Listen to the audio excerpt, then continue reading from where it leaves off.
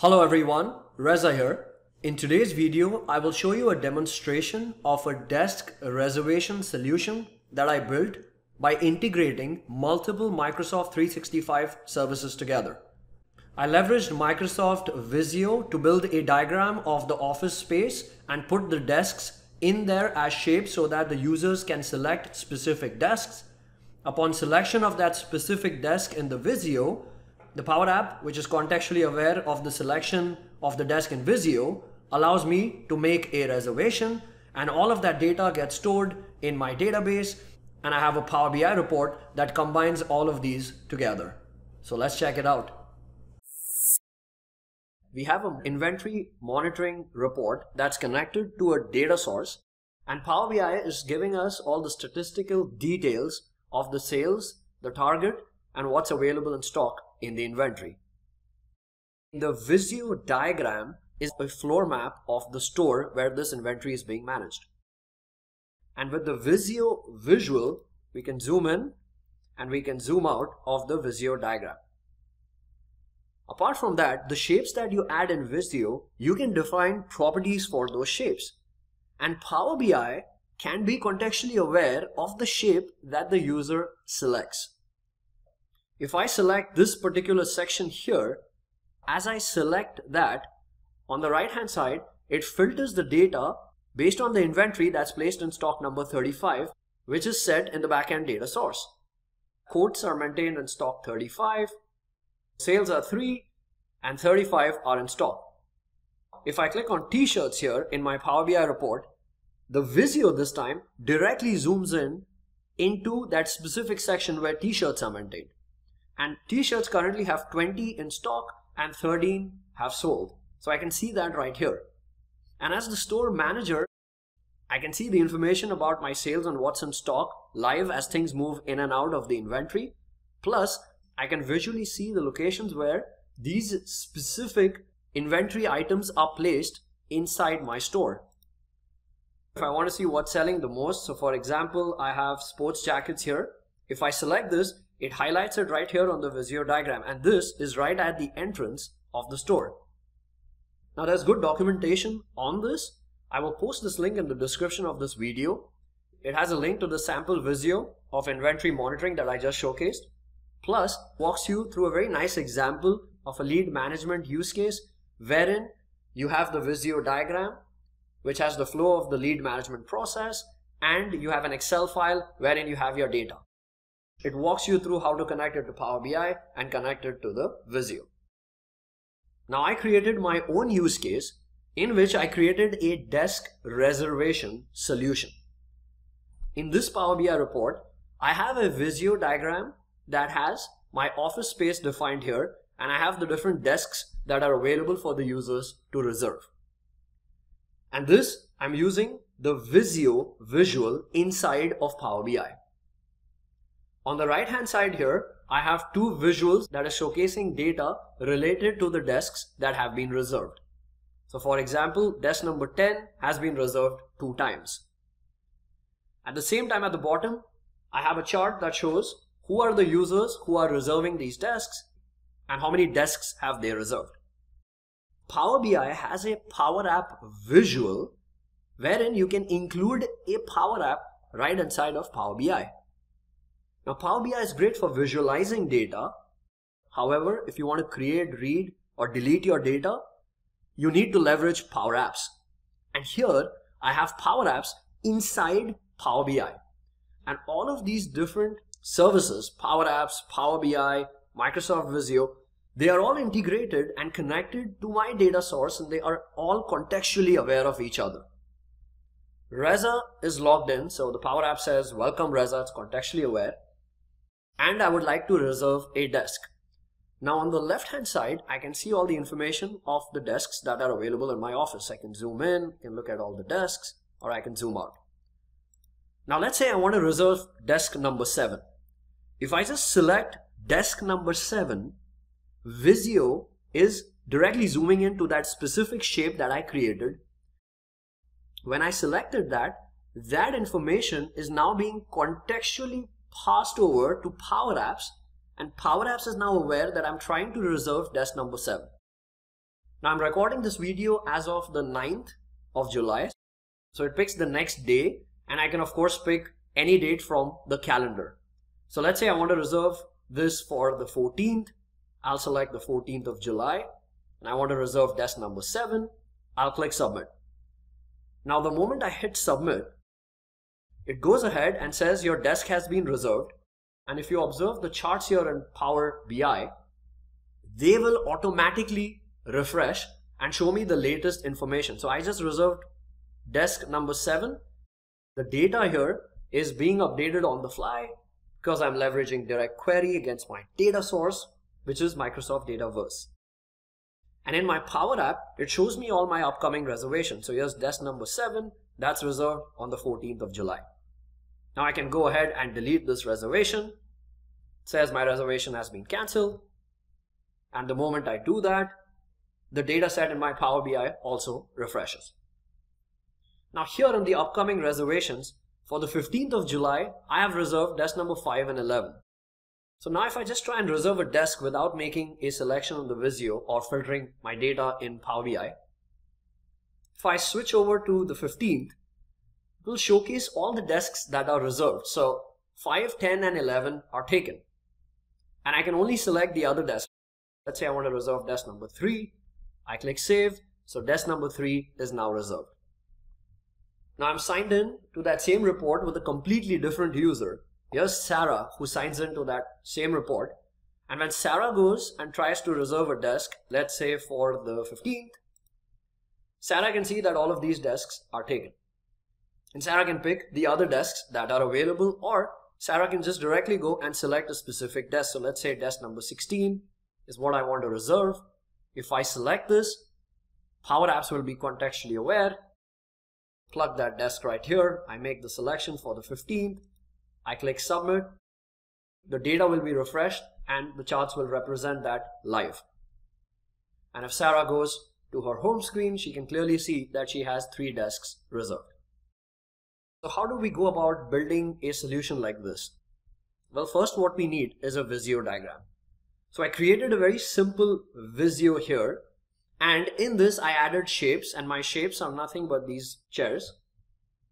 And for each of these shapes, I have defined some information. Now in this case, I've just kept it very simple. I have added an ID to each of these shapes that I added, and my ID span from ID 1 to ID 21. Those are all my desks that I'm making available for my users, and this is a picture of my office space. Now creating a unique property in Visio is important because you want to connect your data set with Visio so that you are contextually aware of what is being selected in Visio. Once I have my Visio diagram built, I went ahead and I uploaded it in OneDrive. And for this Visio diagram, if I go to the 3 ellipses here and go to embed, I have this option here which says embed URL. This is what I will need when I add the Visio Visual in Power BI. The data source that I'm leveraging is Microsoft Dataverse, and here I have created 2 tables. One is desk information, and in this I have the names of all my desks and the IDs. And desk ID is that unique key which I'm going to map to the shape. The shapes that I added here, I have the ID property, and this I will map to the desk ID. I also have another table called Desk Reservation, and in this I am maintaining all the reservations that the users are making, and I've kept it extremely simple. I have the desk that the user selects, which is a lookup to the desk information table. I have the date that the user is reserving on, and in the name attribute I'm just storing the name of the user. Now once I have that built out, in Power BI Desktop, the first step for me is to connect to my data source. So I'm going to select Dataverse because that's my data source here. I'll pick direct query in this scenario because I want my data set in Power BI to refresh when any change is made to the data source in Power App. So for that you need direct query. For the environment, just copy the environment URL. Just put it right here, click OK. This may prompt you to sign in. In my case, I'm already signed in, so it's asking me for the information that I want to bring in. In my case, I brought in information from both those tables. I'll click load. And now I'll have that connections being created right here in my Power BI report. Let's say for my desk information, I'm just going to add the desk ID and I'm going to put in the name column. So I have that tabular data now that will be represented right here, which is all my desk IDs and my desk names. I need that Visio Visual. So for that, go to 3 ellipses here, go to Get More Visuals and search for Visio. Add the visual. Bear in mind, the person who is creating the Power BI report will need a Visio plan license. The consumers do not need it. I'll select this. So I've added the Visio Visual. I need to first provide this with fields to populate this visual. Now what's my unique key for each shape? It's the ID of the desk. So I'm just going to select the visual and select the desk ID. And once I do that, it's going to ask me for the Visio diagram URL. Back to my Visio, if I go to the 3 ellipses here, go to embed, I need this embed URL. So I will just right click, copy this, go back to Power BI desktop, paste that URL here, click connect. Bear in mind, when you are sharing the Power BI report with your users, you also need to ensure that you're sharing that Visio diagram wherever you are storing it, OneDrive or SharePoint. So here I have the Visio diagram in place now, and I have an option here called field mapping. Now here in the ID, if I open this, I can see all my IDs that are being mapped to each of those shapes right here. For values, I can once again add the desk ID, and it adds that here, and I can format this. I can go to colors here and start adding colors. So for example, desk 1 to 6, give it a specific color. I can define colors for each of those desks or define them in the form of a range. And that's exactly what I did for my Visio. Now I can also add the name of my desk here. And for that, I can display it as a text. And I can define where I would like to position it in the Visio. So if I start zooming in, you will see that the desk name is right here. So this is desk number 7. If you don't want the label to show up, just remove this. So this is desk number 7. Next, I went ahead and added the PowerApps Visual in Power BI. And once I added that, same scenario, just define the fields that you want to pass. I just passed the unique ID, which is the desk ID. And once I had that, I went and created a new app. So this is the Power BI report that I was demonstrating earlier. If we look at my Power App here, the only thing that I'm passing to this is the desk ID. That's why Power App is contextually aware of the selection that I make in the Visio diagram.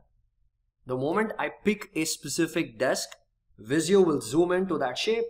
At the same time, Power App will be contextually aware that the user has selected a specific desk because I'm passing that same data point or field to Power App.